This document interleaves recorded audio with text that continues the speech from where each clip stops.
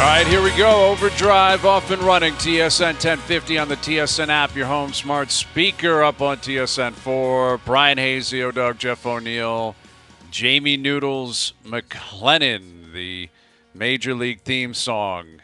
It's officially a thing of the past. It's dead. It's not dead dead for you now. Just put it it's on dead hold. for now. It's on hold. Maybe the I'll tell Raptors you win the what. next 2 games, right? And they're up to 5, and we play it for them. Who knows? We did the mood meter last week, Hazy B. I think we could do it every second day. Mm-hmm.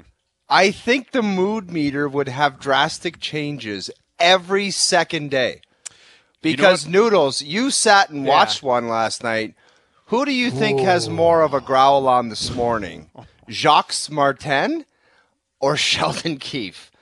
Well, okay, so I'm going to say Jacques Martin because not only did they not have a shot on goal in the third period and get outshot 20-0. Outrageous. They lost. That is. But I don't know how you do that. But you could see the team deflate. Like the Josh Norris injury, it's now you're concerned. Like you're looking at it going, if this is the kid's same shoulder, if he has to have surgery again, like you're looking at a 24-year-old here who's, you're concerned bigger picture for this guy. And Noodles, I'll tell you what, I had labrum done, and as soon as you get it done, I had it done 3 times, and then 2 on the left side. It seems like, and I wish the kid all the best. We love him. He's a fan of the show. Yeah, he's awesome, yeah. It seems like when it happens, it seems like after that it happens easily again, and I hope that's not the case for him. Just happened to Drysdale. The same thing. Jamie Drysdale. I don't know the extent of his injury, but it was the same thing. He got hit. His shoulder went limp, and there's scary stuff. He's 21, I think. 21 years old. It is. It's really and you're troublesome. scared for that. And I would say Jacques Martin because Sheldon's coming off a 7-game heater. Yeah. They came home, threw up a dud. It just wasn't their night. I knew it wasn't their night when the goalie lost the blade of his skate and was out of the net for about 4 seconds, and they still couldn't get the goal. I was like, okay, they're not doing it tonight. That was in the first period. Right. And you just felt like, okay, this isn't happening for them. But, yeah, I think it's shock just based on there also was injury. Stutzla hurt himself. Sanderson took a slap shot. Like, it was a mash unit last night. They couldn't get out of Nashville fast enough. I felt bad for them. That was crazy. Like, that statistic is wild. That's one that hangs on you, right? Like, that one hangs around you for a while, that you went a full 20 minutes in the National Hockey League without registering a shot. Dude, like, usually somebody would be like, okay, guys, someone rip one from the red line just to get that 0 Right, give me a off. freebie. Like, give me something. And Someone dump one in and register a shot so we get outshot 20-1 and we can move on with our careers. Hey, he's 20-1 sounds so much better. It does. It does. I mean, it's a really wild statistic. I can't recall the last time that happened in the NHL. And, Noodles, you were calling the game. I was watching the Leaf game. But if you look at the statistics, based on the shots, they were out shooting Nashville drastically through 40 minutes. At one point there was the game was so crazy. They started, Nashville was all over them. Get up 2-0. The shots are 7-0 for Nashville. Then Nashville didn't have a shot on goal for like 16 minutes, and Ottawa took it to them and outshot them 17-1. Wow. So you're like, okay. But what happened is they gave up a dagger goal right at the end of the second period. It was 2-1. Hamonic falls down. Yossi comes in and scores. That makes it 3-1. They didn't recover. That was it. The Josh Norris injury, that goal, that was it. It was done. It's wild that you say that, Noodles, because if you replaced Ottawa with Toronto, it was the exact same thing last night. Carlson makes it 3-1 late in the second, and it's like lights are out, done. It's over. Like Bertuzzi had just that scored. Goal stunk. It did. It wasn't a good goal, and there was no time left on the clock. Your big boys were on the ice.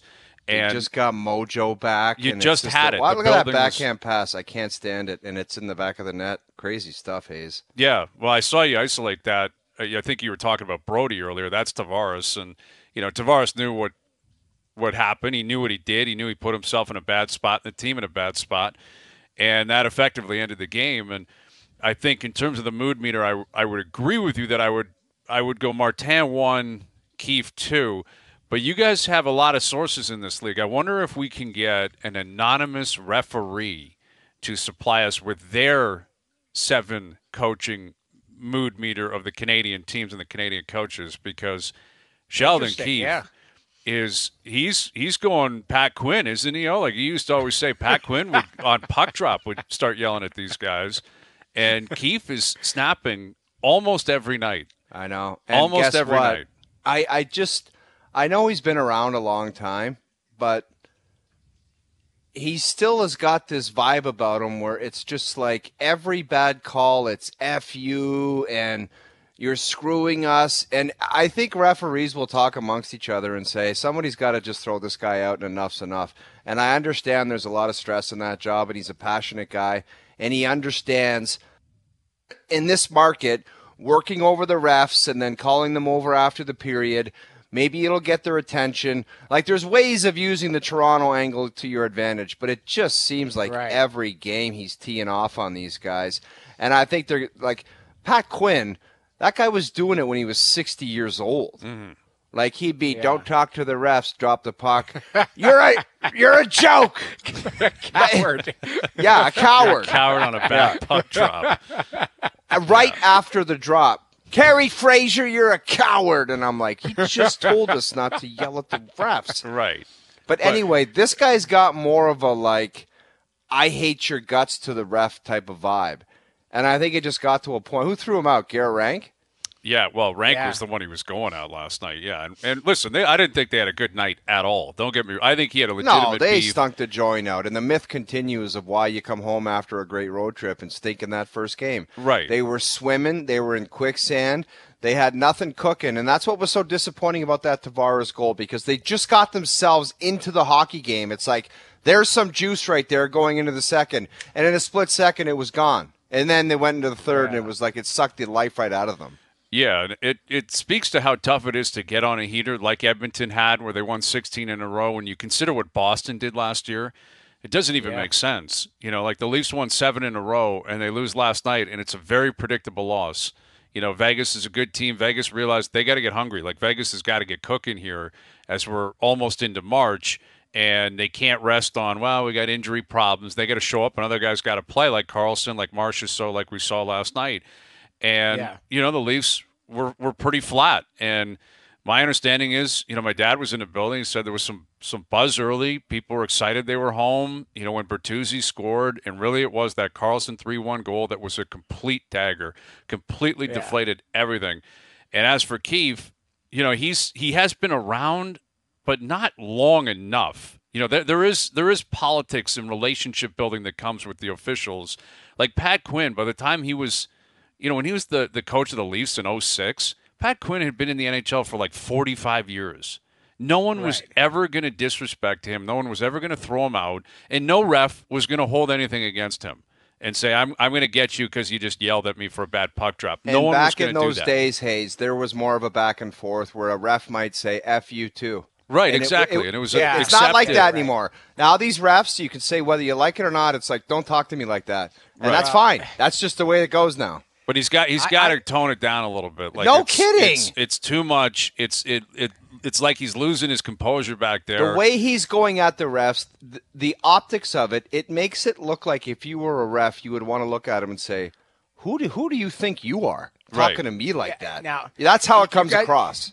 You're right. When I first saw it, here's what I thought, and you guys tell me, maybe I'm completely off base. But the Leafs had, we'll call it like kind of a stinker of a game. What are we talking about? We're talking about the coach. I feel like he might have, like it almost may have been calculated, like I'm going to take a bullet for these guys. Because, like that's, honestly, and maybe I'm completely wrong. Interesting thought. Dude, because we're not talking about, genius. We're not talking about Samsonov not looking sharp, you know, Rielly and Brody. Like, you know, we're not breaking down. Yes, we talked about the Tavares giveaway, all of that type of stuff. We will get to the game. But the number one story was the coach got thrown out at the end of the game. The game was over. And he made a, you know, who knows what he said, backhanded comment, whatever. You're right. Like all of these things that you've laid out, I'm not disagreeing with you. But in my mind, there are times, and I've seen Daryl Sutter do it. I've seen other coaches do it where it's like, everyone's going to be talking about my team's underperformance. And I'm just going to take a bullet for them tonight. And you know, maybe on some layer he did that. I don't know, because I thought it was a weird toss. Like I don't know what he said. You couldn't read lips, and we have a pretty good idea of what he was saying. Yeah, he didn't like the Marner call in particular. I think he deserved Right. to be pissed off. The penalties were really steep in the direction of Vegas. The Leafs, I do think there's something a little bit deeper. I think that's a really interesting theory, Noodles, and I think you might be onto something. That happens a lot in baseball. Games 10-1, a manager's like, I'm going to go lose my mind in the eighth, get tossed, and then everyone's going to buzz about that. And I think if there was any strategy in it from that standpoint, I think that's a really smart play, and I think his team deserved that because of the way they had been playing. But the Leafs, I think you look at what happened with the Rielly suspension. You look at what happened with the Matthews suspension, and Sheldon basically said, we feel like we get treated differently. And if you look at the history since Parros took over, they're the most suspended team in the league, which is crazy. And they get considering how they play and they draw the least amount of penalties. Like I think they're like 26th or 27th. You look over the last decade, they're always 27, 28 in terms of them going on the power play. Remember the stats last year where they didn't have a 5-on-3 at any point? And I think the Leafs are aware of that. I guarantee you they're aware of it. And I think they feel as if the whistle goes the other way more often than it should. And whether that's justified or not, I think it's difficult to make those arguments last night when you consider they were flat, they didn't play well.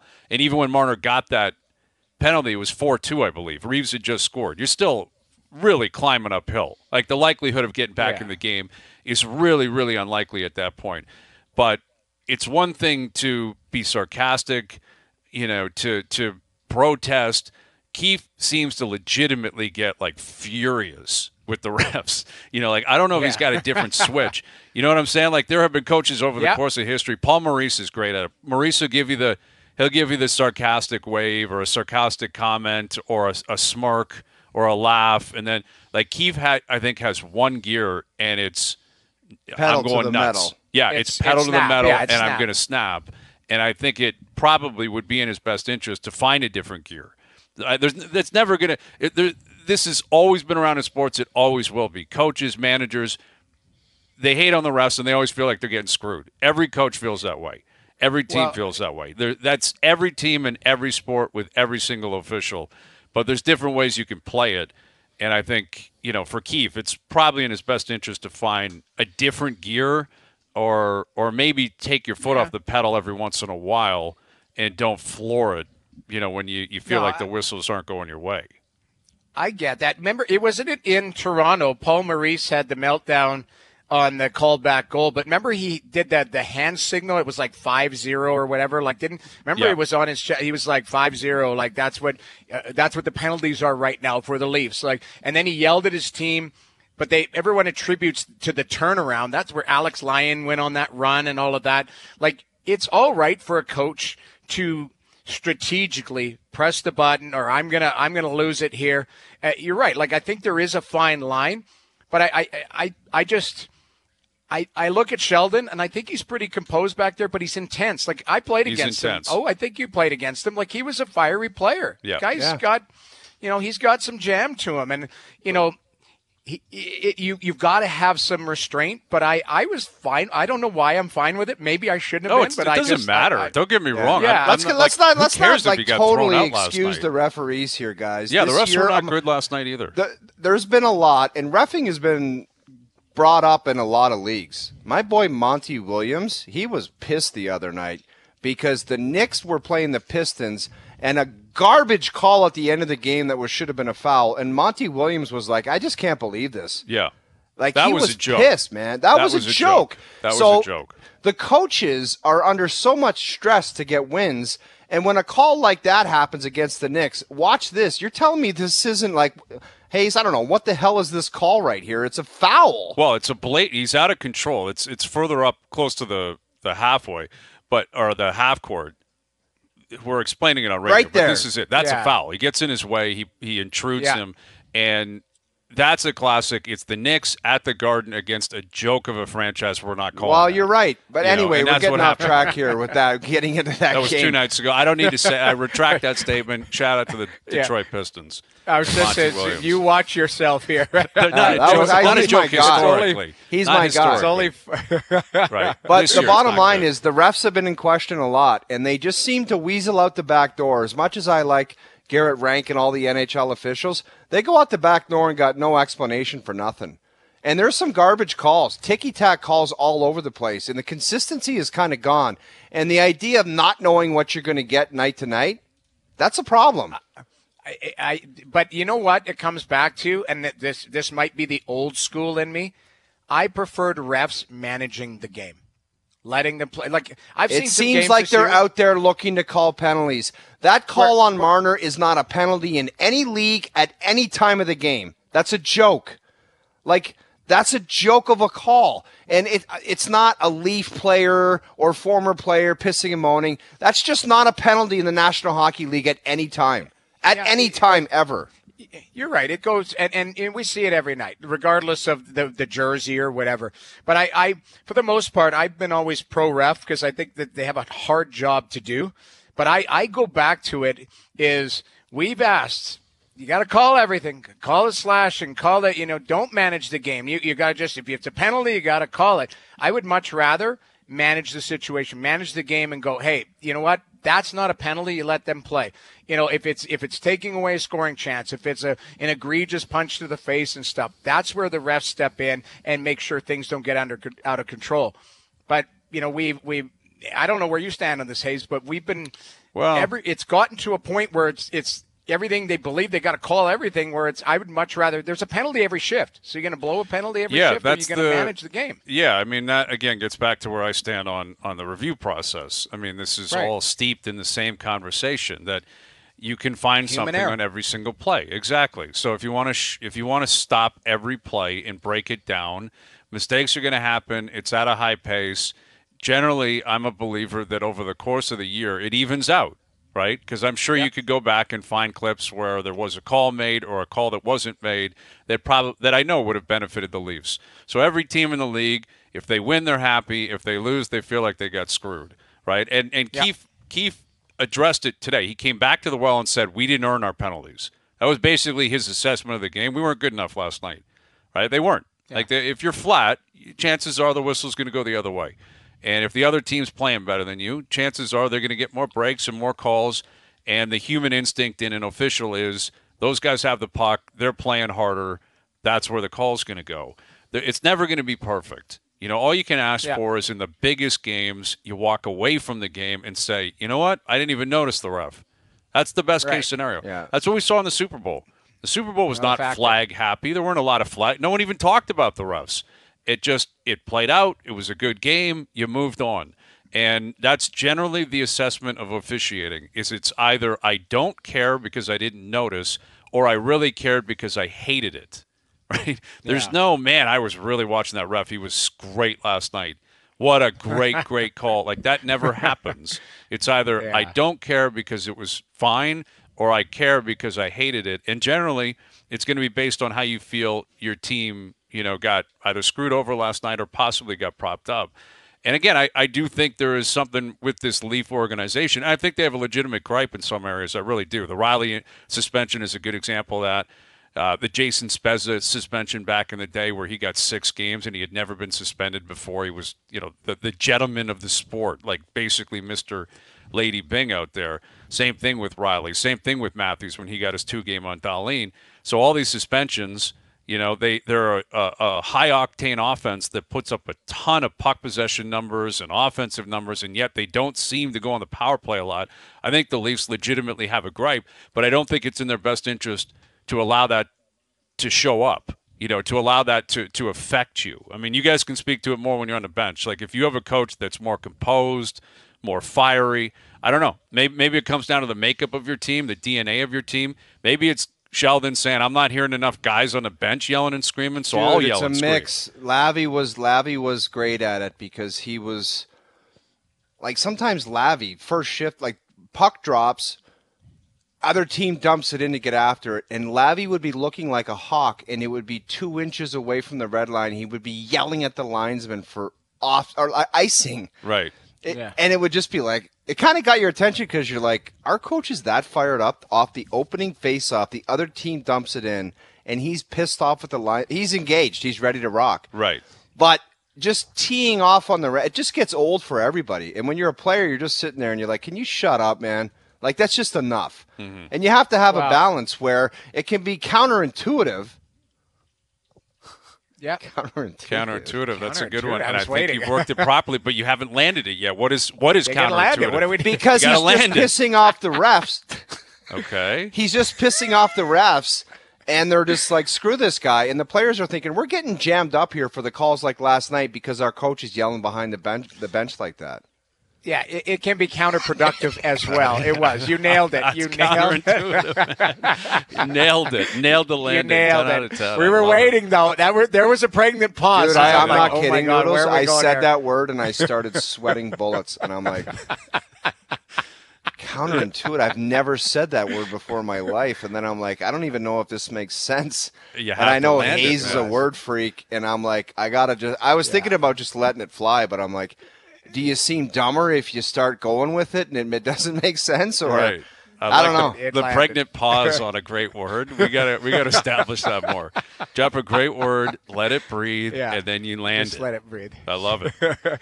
Yeah, I agree, though, being on those benches and even in between the benches, there are certain coaches that are more lively, more talkative. Other coaches just kind of sit back there and just kind of take it all in. But there is a timing factor to all of this.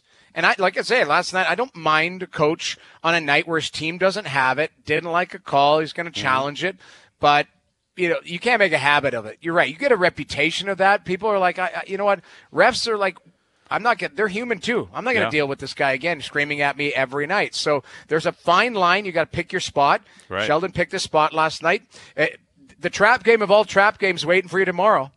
You got Arizona here exactly with New York on Saturday, Boston on Tuesday. You're right. And the Coyotes are going to roll in. They lost again last night. 13 in a row. 13 in a row. It's That's the last thing man. you want to see. Exactly, is 13 in a row rolling through town. But it's on the Leafs to prove that they can overcome that ultimately, and they should. They'll be a massive favorite. Dude, they have to prove. It's just like trying to get your ass in shape. Okay, you get a new routine, and the Leafs have had a new routine the past couple of weeks. They play different, they look different, but sometimes you just go in that cupboard and you grab a bag of chips. Last night they grabbed a bag of chips, but tomorrow, no more chips. Back on the program. I like it. Cheat day yesterday. It was a cheat day. You just cheated. You got off the program and you just saw something. Your barrel was hanging out, and you wanted a bag of Cheetos, and you grabbed it. Nothing wrong with that. Cheat days. I did not cheat this morning. I hit the gym. I was in there moving and shaking. Yeah. What was give me the full workout today. I got to admit it was soft. It wasn't a great one. I've had a lot on my plate. Busy. I was taking calls, which can be distracting. I need to pause. I need to put an hour and a half aside and turn my phone off and go in there. The phone is way too distracting. So it was a treadmill, 30-minute. A run or a walk? It's kind of a fast uphill walk, Noodles. Nice. It was like a wog. It was a half walk, half jog. I was wogging at Planet Fitness today, and put in 30. I did double down on the hydro massage. I did go back out for another 10 minutes. What are you talking which is about? shocking.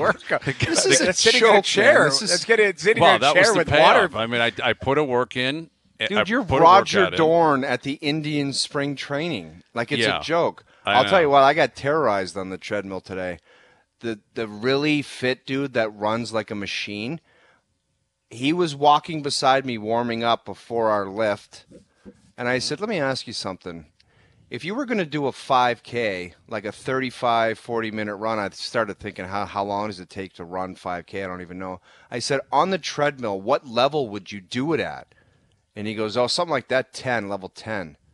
I go, what? I go, level 10 is an outright. That's a sprint. That's a full-out sprint. And I thought he was joking, but he wasn't. He's like, I would do that at level 10 for sure, 9 or 10. And I'm like, that's insane. Yeah, that's heroic, man. That's unnecessary. You got to stop talking with people like that. They're you're living right. in a different world. Well, I know, but keep in mind. You have nothing in common with that guy. Nothing. You just said 30, 35 minutes. Keep in mind, 5K for guys like that, they will run that in like 15 minutes. Yeah.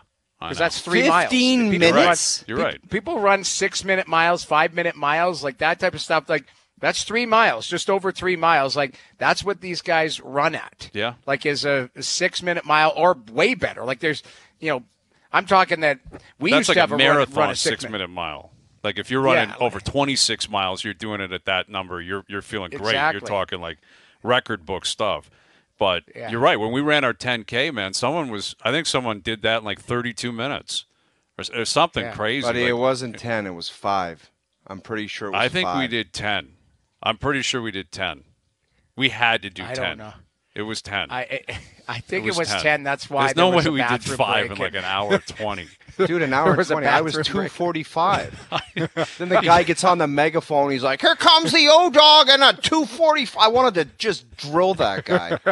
I'm like, you think you needed to announce me coming across the finish line? Yeah. With the pace car right up my rear end? Yeah, I know. That was unnecessary. Yeah. We did a 10K. It was 100% a 10K. All right.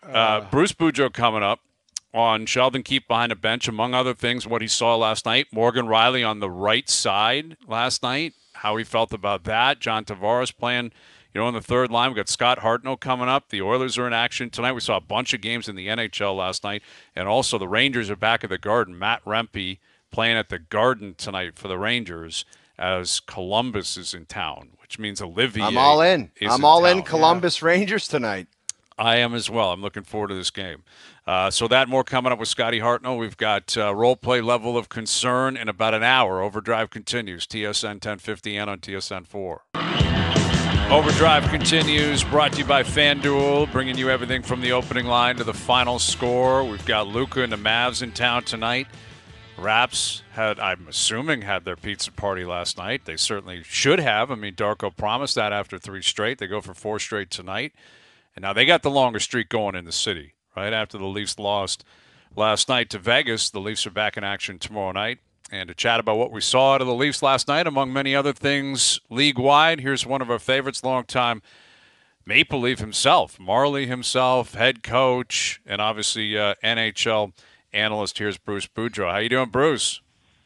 I'm doing well today. How are you guys doing? We're doing well. We just were discussing the antics of Sheldon Keefe last night, his relationship with the referees around the league. He got tossed last night. You don't see that too often.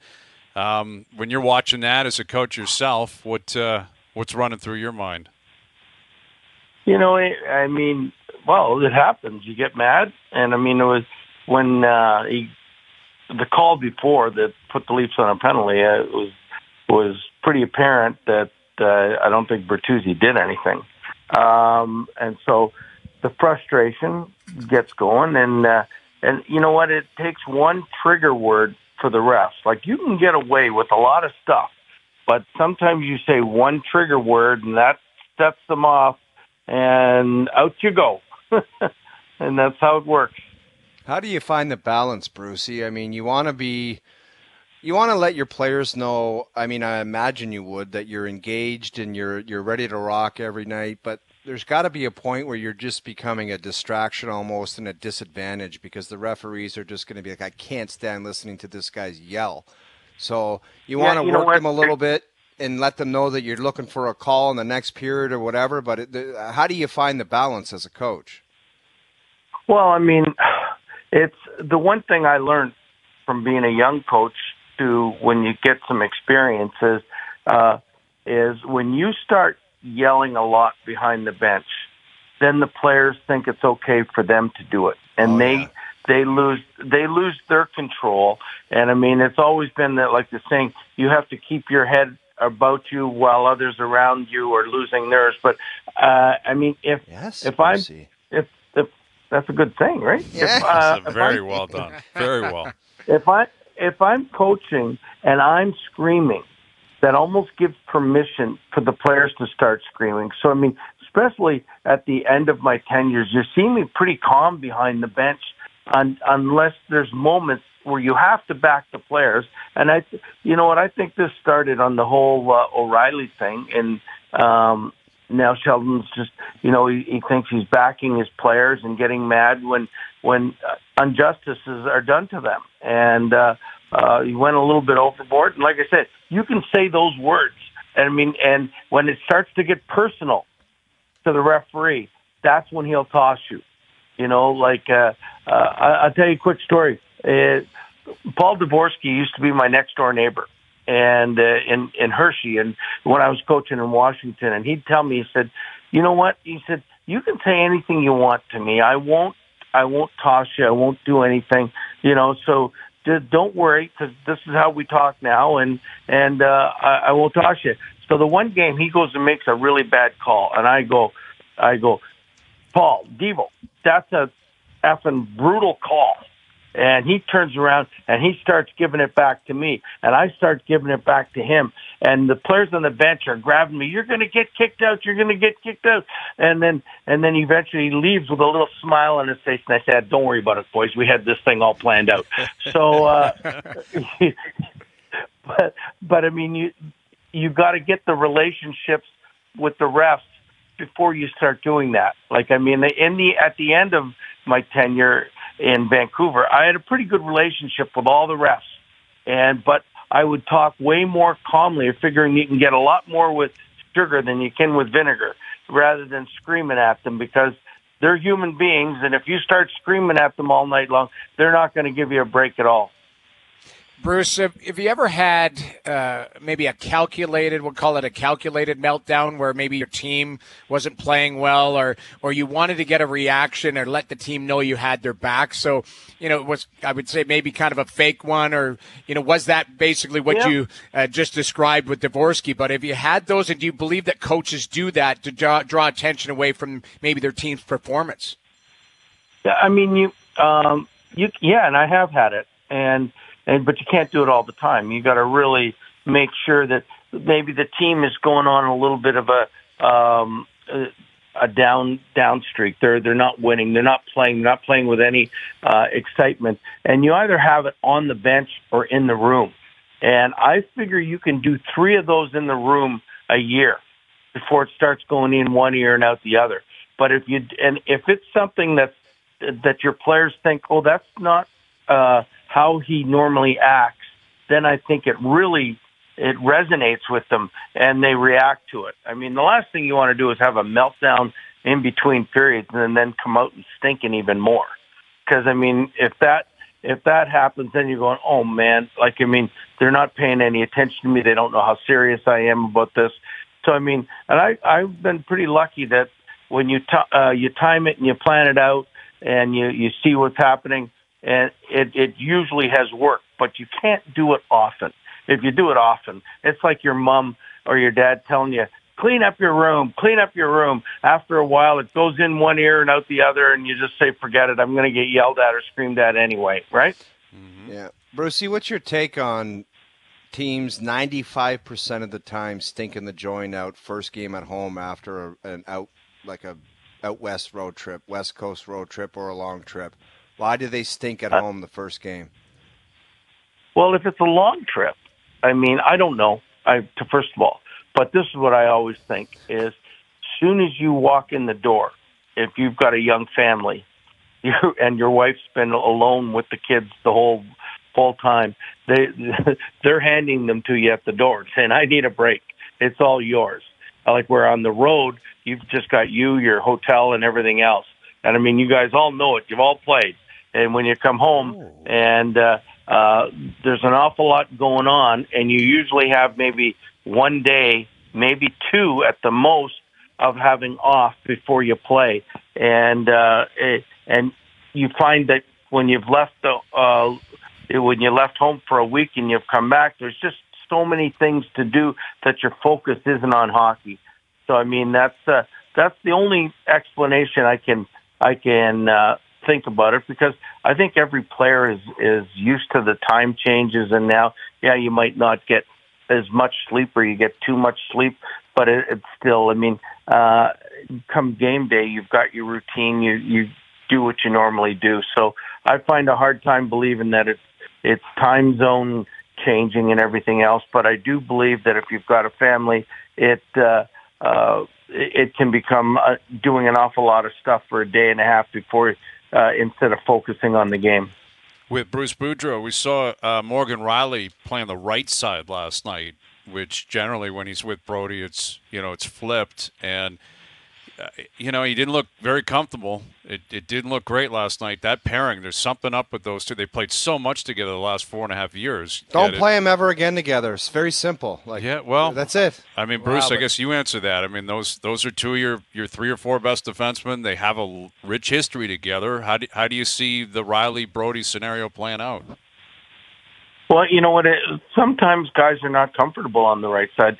Ryan Suter was a great player for many years. He's still at 39 years old, still playing pretty well in Dallas, but he hated the right side. I always had to keep him on the left side. And, I mean, if I'd move him over there, he'd come to me the next day and say, I can't play the right side. I can't play the right side. So I'd push him back on the left side and pull somebody else out there. But it's so maybe Morgan's like that he's so used to playing the left side he can't play the right side. Why they switched, I have no idea, because Brodie's been playing the right side since he was in Calgary, and so I don't know the answer to that one, but I can picture that they're saying, okay, we got 6 lefties playing tonight. I'm going to put my best puck handler, my best puck mover on the right side, and it just it didn't work as well as they expected it to. Yeah, something's going to have to give there, I guess, at some point. And there's still enough time. They got 23 games left. They're well into a playoff spot. They've been moving the lineup around a little bit. Obviously, like we just referenced, Rielly playing on the right side, Brodie staying on the left, John Tavares on the third line, John Tavares not on the first power play unit. I know you're aware of it, Bruce. A lot of people buzzing about that in this town because it's just something that has never been a reality for Tavares when he's been a Leaf, an Islander, a London Knight, a Oshawa General, a Toronto Marley. It didn't matter. You go back, 30 years. This guy's never been on the third line. If you were running the show there, is that something you'd keep coming back to him about and continue to talk to him about? Or do you just, you're honest with him, you say you're going on this line, you're coming off PP1, and that's it. I'll tell you when something changes. Well, first of all, he's your captain, so there has to be a really good line of communication. I'm sure there is between Sheldon and him. So I'm sure they talk about it all the time. I'm sure Sheldon went up to him and told him, this is my thought, this is, what do you think? Because in the end, 2 lines don't win in the playoffs. You have to have 3. You look at Vegas, look at the last, umpteen winners of the Stanley Cup. They have 4 lines going. So, I mean, maybe they're thinking, okay, we got to get a little more balance. All our scoring's coming from the top 2 lines, or most of it. I mean, in this 7-game streak, Max is scoring, and Bertuzzi started scoring. But, I mean, you need 3 and 4 lines. And I think in the end, even Rielly, where they started off, if memory serves, ended up playing on the third line last year, and I thought they're a stronger team when you have 3 solid centers and instead of loading up on 2 lines. So maybe that was the thought process, but I am sure the conversations took place and John was well aware of it and almost gave his permission.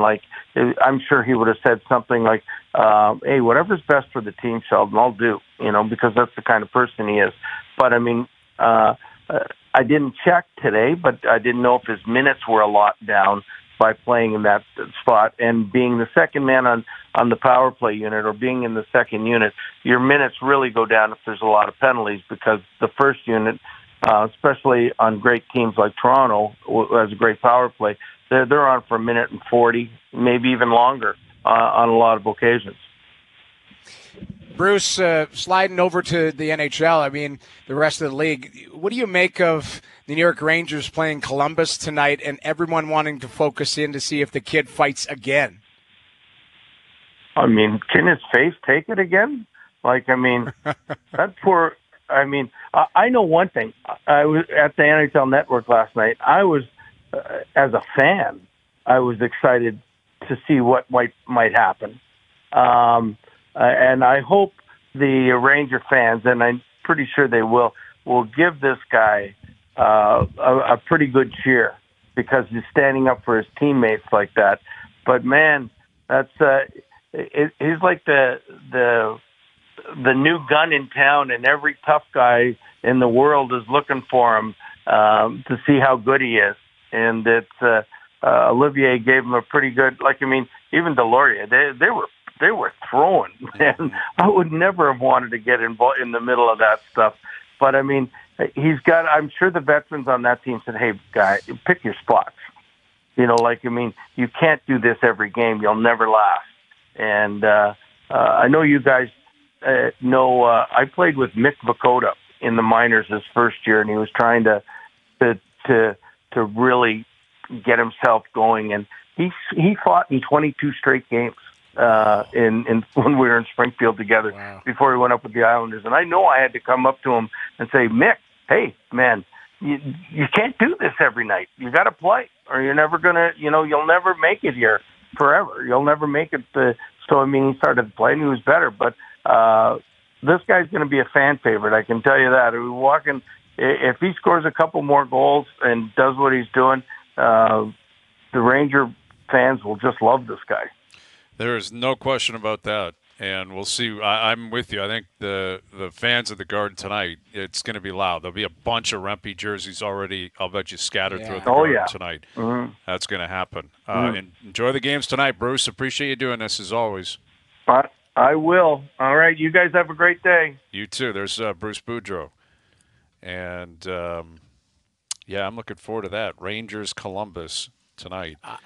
I worry about the kid a bit. Like, you're right. Like, Mick Vukota, I played with him in New York. Tough as nails, but, like, he was, you guys know this, too. Like, some of these tough guys are built like they're thick. Like, Tony Twist was 6 feet, 250.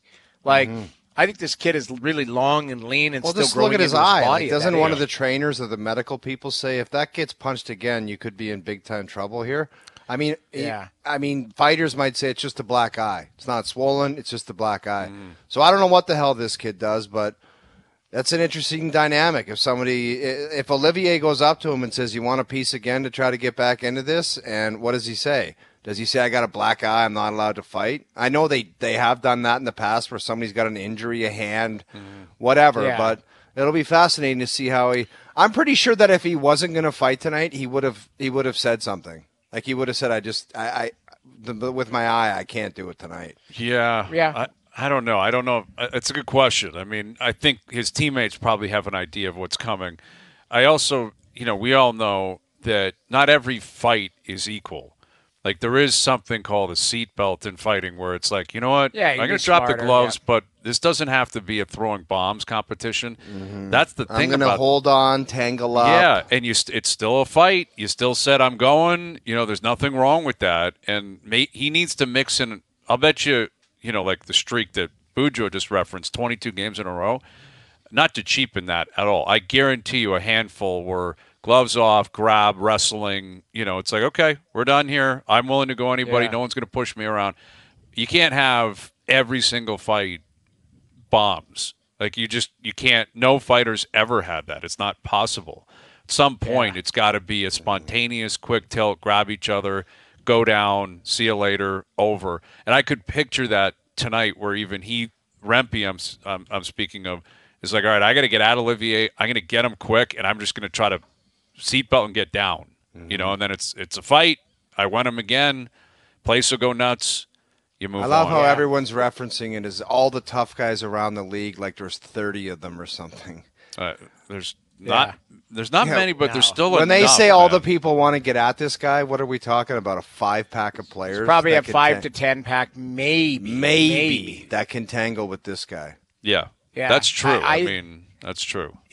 Yeah, there are guys who can handle themselves and fight, but they're the traditional tough guy's gone. You have to be able to play. That's what makes this kid, like, this kid can skate. Like, he can move, and he's physical, and, you know, he can score. Like, he's actually been really good. Like, you know, we played in the era of the traditional tough guy. Right. Like, I remember playing with this guy, Christoph Oliwa. I don't know if you remember that name. Of course. I want to say, I'd have to check this out, but I swear he fought north of 30 times one year when I played with him. Mm-hmm. And those were like, he was fighting LaRock. He was fighting that Steve McIntyre and Evan. Yeah, like there were some monsters in the league. boys. Yeah, there was monsters. But he fought, I want to say he fought like 33 times one year, which is insane. It's crazy. It is crazy. It is. All right, Scott Hartnell on this and much more coming up in about 20 minutes. Overdrive continues, TSN 1050 and on the TSN app. All right, every day we announce a current or former Maple Leaf player, and by the end of the week, if you call in and name all 5 players for the Leafs lineup, you're going to see a future Leaf game. This week, it's tickets to see the Leafs-Bruins March 4th. That is a big one. Plus, we're throwing in a $250 Vanilla Visa prepaid card. Vanilla Visa prepaid cards are available for purchase at Petro-Canada. Today's player of the day is Tom Fitzgerald. Tom Fitzgerald of the New Jersey Devils. They laid a beating on San Jose last night, like basically everyone does. That's San Jose, man. I don't. That's a problem, dude. Yeah, light years away from being competitive. And I guess, you know, Logan Couture, that's all he's ever known. You know, he wants to stay. You know, he seems committed there, but I don't know, man. They've done a lot of losing. Well, the other guy, Pickles, Vlasic's been there his whole career. Yeah. He was like 18. Right. I don't even think he plays anymore. He's still got term left on his deal. I think he's got a couple years left. Tons of cake for him. Yeah. And Carlson scores the OT winner last night in Vancouver, which, you know, he got out, and Pitt, they're staying in it. Hanging around. They're hanging around. Sid was unbelievable last night. We'll get into that in the next hour. Like, Sid's got an opportunity, I think, to steal the Hart Trophy or get in on it. Possibly. Let's talk about it. They made the playoffs? Yeah, that would be. Possibly. Let's talk about it. Hour 2 coming up. Overdrive continues. TSN 1050 and on the TSN app.